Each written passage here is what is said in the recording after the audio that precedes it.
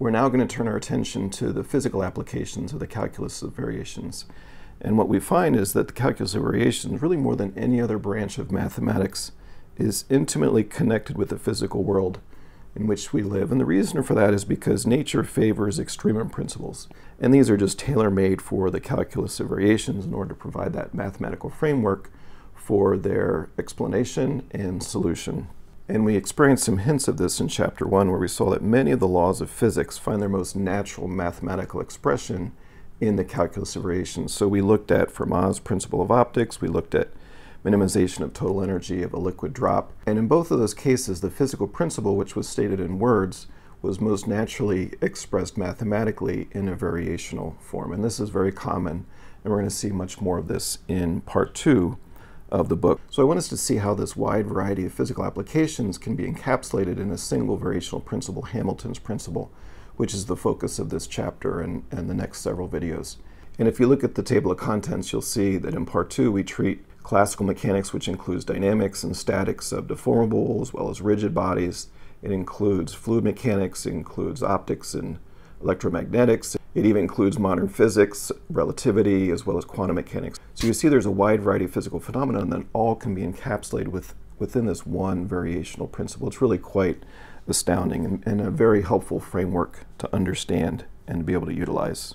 So we'll first look at Hamilton's principle applied to discrete systems, then continuous systems, and I'm actually going to give you Hamilton's principle to start. We'll talk about it, we'll do some examples so we become familiar with it and comfortable with using it, and we'll actually derive it later in Chapter 4. And we're going to do that using the first law of thermodynamics, which is an even more fundamental law of physics. And so we'll do that derivation later on, but I think it's helpful to first understand what Hamilton's principle is and how to use it to some extent, at least, before we derive it.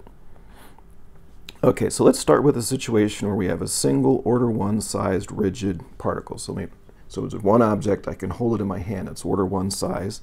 It's rigid, so it's not deformable. I can't squish it and squash it, it's rigid. And it's acted upon by a force vector, F, could be a function of t. You'll notice that's a bold F, so it's a force vector. And then R of t, which is also a vector, that's the position of the object. So we have the force which is given as a function of t that's acting on our object, and R of t is then the dependent variable. That's what we're looking for. So the u in Chapter 2 is now an R, which is the position vector. So here's Hamilton's principle for that single particle. We're looking for the actual trajectory, R is a function of t, that the system takes. So the path of the single object in some time interval t1 to t2. And Hamilton's principle then asserts that that trajectory, R of t, has to be a stationary function of the following functional. So this is Hamilton's principle. It's the integral over the time interval, t1 to t2, of the variation of capital T, which is the kinetic energy, plus the force vector dotted with delta R, that's the variation of the position vector. This is a dot product of these two vectors. Now you may recognize this as a work type of term, right? Force times the distance is work, and we'll get to that in a moment. So let's just walk through these. This capital T here, that's the kinetic energy. It's 1/2 times mass times the velocity squared. And velocity is the time rate of change of the position. So it's 1/2 m r dot squared. Dots here denote differentiation with respect to time, as is typically the case. So v squared is v dot v, which is r dotted with r dot. All right. Now let's take a look at the F dot delta R. So again, that's like a work. It's a force times a distance. It's actually called virtual work, and that's because we have to account for all of the forces acting on the body, whether they actually do work, force times a distance, or not. So there's various forms of work that could be done. It could be done due to gravitational potential energy because of the height of the object. It could be due to strain energy, which is a form of energy that results from deformation. So if you take a spring and you squish the spring, you've imparted strain energy into that spring. It could be because of electrostatic potential, because of charges, and so on. So anything that produces a force that acts on this object could produce work in F dot delta R. So we talk about this virtual work due to a virtual displacement. And the term virtual here, we have to be a little careful because in the modern usage it has a whole bunch of new meanings. You can think of it as a hypothetical or a possible work due to a possible or hypothetical displacement. So the delta r, as you'll see in a moment, is the virtual displacement. Those are the directions that the object could move. Whether they actually move in those directions or not, it's the directions that it could move. So they're virtual or hypothetical or possible displacements. And therefore, the virtual work is the work, the force times the distance, that could result from those virtual displacements. So the forces are actual, the actual forces acting on the system, but the displacement, as well as therefore the work, are virtual. They are hypothetical or the possible works that could take place. So just think, for example, I'm standing here on the floor. I can't move down. Now you could lift me up, so I could be lifted up. I could be moved side to side, left to right, front to back, but I can't go down. So my virtual displacement would reflect that. It would allow me to, it would take into account the fact that I can move up side to side, but not down. Likewise, the virtual work in the same way. So more specifically then, the virtual displacement is again a hypothetical or a possible displacement that's consistent with the physical constraints on the system that allow for certain motions and disallow other motions. So now let's look at what we did in Chapter 2. So we have our variational form, and let's get the corresponding Euler equation, the differential equation whose solution is the stationary function of our original functional. So what is the Euler equation for Hamilton's principle? Well, let's take a look at this first term, the kinetic energy term. It's the integral over time of the variation of t, and the kinetic energy is 1/2 times m times r dot squared. So let's take the variation of that. Now, of course, m is a constant, so that comes outside the integral. And we have the variation of something squared, which, as we've seen many times, that's 2 times the something times the variation of the something. The 2 cancels with the 1/2, and we have r dot dotted with delta r. So it's the something times the variation of the something. Because the something is a vector, we have to use a dot product here. And then we use integration by parts. So we want to move the dot, the derivative, off of the delta r and onto the r dot. So when we do the integration by parts, we get minus r double dot dotted with delta r. And then we get this term from the integration by parts that's applied at the beginning and end times. Now we're going to say that the position r is known at the beginning and end times. So just like in Chapter 2, where we had u and u hat were the same at both ends of the domain, we're going to say the same thing here, in which case this vanishes. All right, so we just have minus m, don't forget the m, times r double dot dotted with delta r. So now when you put that back in for delta t, we have minus m times r double dot plus f, our force vector, and that is all dotted with delta r. So now notice how similar this is to what we had in Chapter 2. We have the integral of something with no deltas in it times the variation of the dependent variable has to be equal to 0. According to the fundamental lemma, the calculus of variations, the only way that that can in general be true is if this is equal to 0 everywhere. That is the Euler equation. Now that will look familiar. That's Newton's second law. F equals ma, where the acceleration a is the second time derivative of the position r. So Newton's second law then is the Euler equation for Hamilton's variational principle, and the solution, r as a function of t, of F equals ma, Newton's second law then, will be the stationary function, which is the trajectory of that single particle. In fact, many people, when they derive Hamilton's principle, they start with F equals ma, they take that as known and understood and accepted, and then they do the inverse variational problem to get back to Hamilton's principle. I prefer not to do it that way, first of all, because why should I believe Newton's second law? I have nothing against Isaac Newton, but how is that any more fundamental than Hamilton's principle? Or in fact, how is that any more fundamental than the first law of thermodynamics? So I'm going to derive it from the first law of thermodynamics, as you'll see later on. But in fact, Newton's second law is the Euler equation that corresponds to the variational Hamilton's principle. So now we need to discuss different types of forces. So the F of t, they could be conservative forces or non-conservative forces. I'll talk about the terminology later on, but let's just talk about conservative versus non-conservative forces.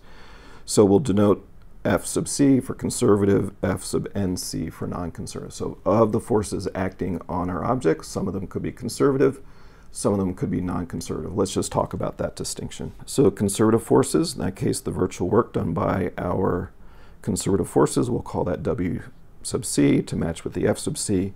And in that case, it is independent of the path. So the work done on the object doesn't depend on the path that it takes from T1 to T2. It only depends on where it started and where it ended. So in other words, the process is reversible. So the work is recoverable. All the work that's been done on the system, you can get that back, so that the process is reversible. That's only true if the work done is all converted to either kinetic or potential energy. And that's mechanical energy. So mechanical energy is what is being conserved, not the total energy necessarily, but the mechanical energy is what's being conserved in this context. So mechanical energy is kinetic energy as well as potential energy.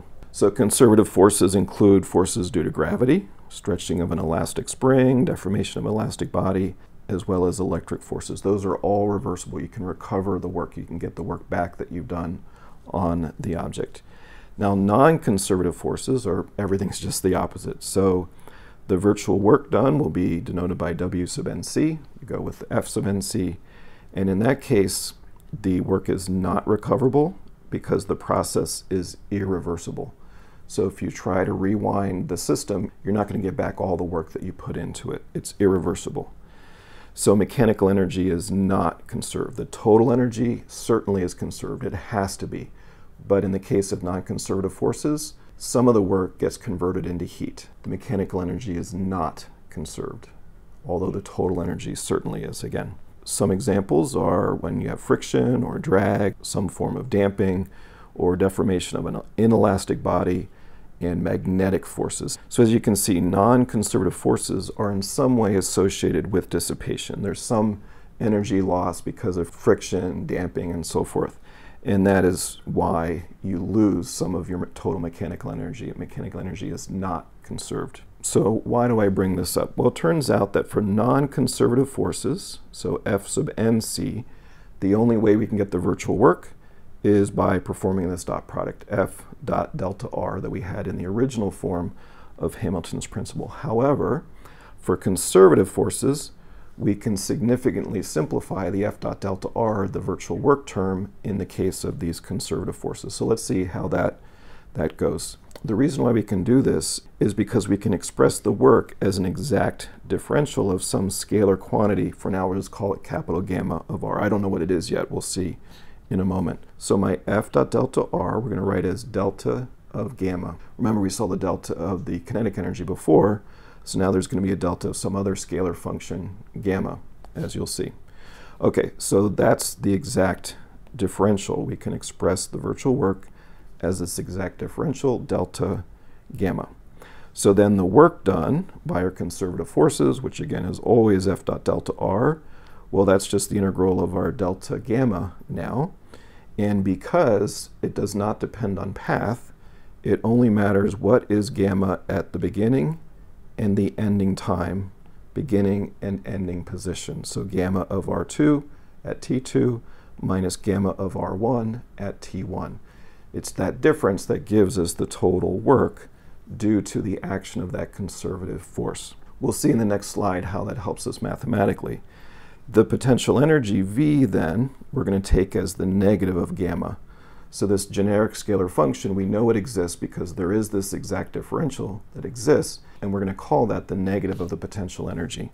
Now, why the negative sign? The negative sign is introduced, for example, because gravitational potential energy, which is equal to the work required to raise an object against gravity to its current location, is equal to the negative of the virtual work F dot delta R acting on the body that's required to raise it. A simpler way to think about this is that the force on the object, which for example in the case of gravity is down, is in the direction of decreasing potential. Your potential energy due to gravity increases as you increase your height, and that is the opposite of the direction of the force itself. Okay, so let's see mathematically how this benefits us. So we have that F dot delta R can be expressed as the variation of capital gamma, and capital gamma is going to be the negative of the potential energy, capital V. Now what's the variation of V? Let's use Cartesian coordinates. So V is a function of x, y, and z, so the variation of V would be partial V partial x delta x plus partial V partial y delta y plus partial V partial z delta z. We can also see that the gradient of V, that's partial V partial xi plus partial V partial yj plus partial V partial zk. That's a vector. And then we also have that the virtual displacement delta r in Cartesian vector form would be delta xi plus delta yj plus delta zk. If we take the dot product of these two things right here, we just get back the variation of V. So the variation of V can be written as the gradient of V dotted with delta r. And that's what we have here. F dot delta r is equal to the negative of the gradient of V dotted with delta r. So that means the force due to the conservative forces, F sub c, is equal to the negative of the gradient of the potential energy V. So that's what we have here. F is the negative of the gradient of V. So the conservative force may be expressed as the gradient of a scalar function. So that's the key. That's not possible for non-conservative forces. It's only possible for conservative forces. So now we can combine these together. The total work done by all of the forces, including conservative forces and non-conservative forces, is then minus capital V for the conservative forces, plus for the non-conservative forces, the integral of F dot delta R. So again, for non-conservative forces, we have to do the virtual work in this way, F dot delta R, whereas for conservative forces, we can express them in the form of a potential energy. And we'll do a number of examples, and you'll see how this plays out. Or if you prefer, you can always use F dot delta R, because that applies to all forces. So for conservative forces and non-conservative forces, you can use F dot delta R. Okay, so let's put this all together. So let's rewrite Hamilton's principle then for the case where we have conservative as well as non-conservative forces. For the non-conservative forces, we have our F dot delta R, and then minus the variation of V for the conservative forces. And then the variation of T, obviously that's our kinetic energy. So this is the virtual work term, whether for conservative or non-conservative forces. Now, if you only have conservative forces, then you don't need this term. Then you can write Hamilton's principle for conservative forces in this very concise form. The variation of the integral of L with respect to T is equal to 0. L is called the Lagrangian, after Lagrange, and that's T minus V. That's the T minus V that you see right here. Okay, so this is the form that you'll often see. If you look up Hamilton's principle in most books or online, this is the form that you'll generally see. But this only applies to situations with conservative forces. If you have non-conservative forces, then you have to use the F dot delta R. Okay, I have a number of comments to help us understand this better.